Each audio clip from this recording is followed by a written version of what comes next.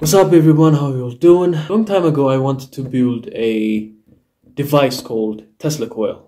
It's a device that generates a very high voltage. It was invented by Nikola Tesla his vision was to distribute wireless power around the world. But it did not work. So I'm just gonna build one in a simple way so you guys can understand it. Then let me show you how it's done. Okay, as you can see on the camera, this is the schematic of Tesla Coil. As I told you earlier, it's a device, a resonance frequency device, that's used to generate a really insane amount of energy or voltage. Now here is the component of my old high voltage generator from my previous videos. From here, there's an alternating current and there's this transformer. Then this transformer will give energy to the capacitor and charge it. And that charge will dissipate or will slowly discharge through this gap called the spark gap. Here, spark is created when the capacitor is fully charged, and when this spark gap becomes closed, the circuit becomes full, and thus creating this resonance frequency that I explained briefly on my previous video.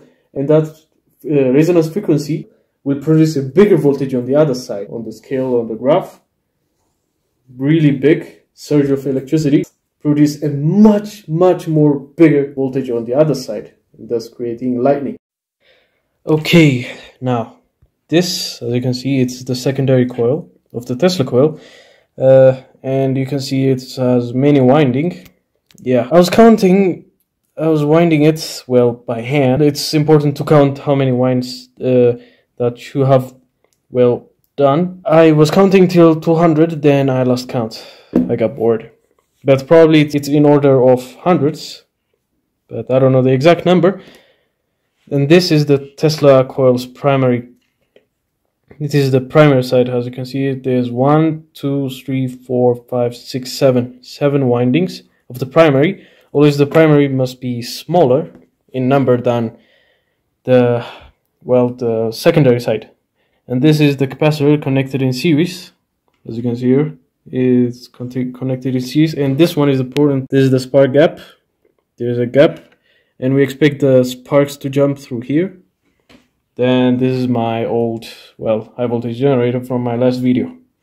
So we're all gonna connect it together and see what will happen. Okay, now we have adjusted everything.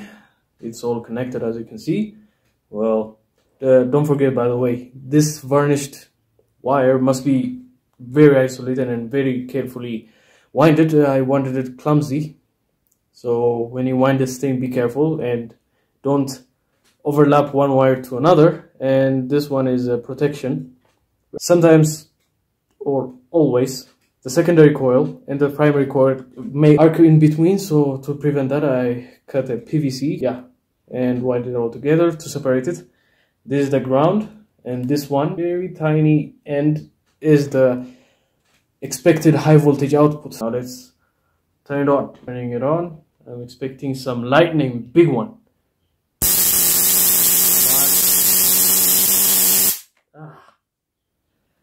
It's so loud. Let's do it again. There are little arcs. Jesus Christ. Creating little voltage, but it's not enough. It's not big enough. They say in order to create a suitable or the maximum output, you must adjust the spark gaps between, and I made it wider, so I have to change it a bit. Okay, now I've adjusted the spark gaps. Now it's smaller. Then I'll turn it on and expect a high voltage. Alright, turning it on.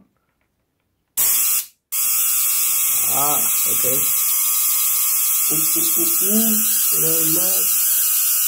Man, it's so loud. Yep, there's high voltage escaping. Damn, it's deafening. Okay, you guys may not see it because of the light. I'll make it closer and show it to you.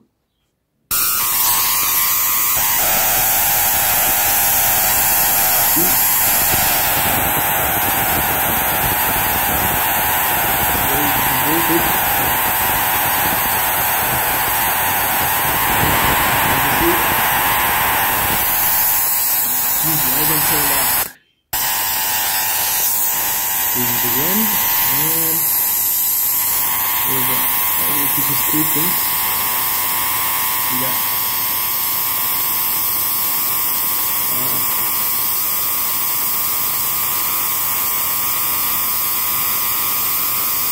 Yep. Okay, just to show you, there, right there, there's a spark gap. Charging and discharging, creating resonance frequency of the primary. Okay, you can't listen, right? Okay, as I was saying, this is the spark gap, creates a high voltage, and this creates a resonance frequency around the primary and the capacitor, then leading a high voltage on this tower. Now they say that even by using a fluorescent light, you can light wirelessly. Let's try that.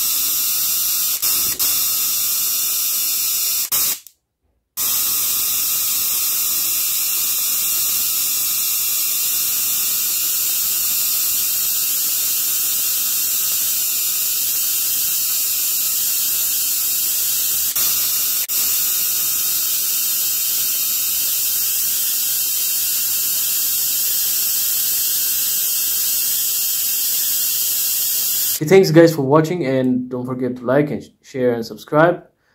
Then I'll see you in a bit.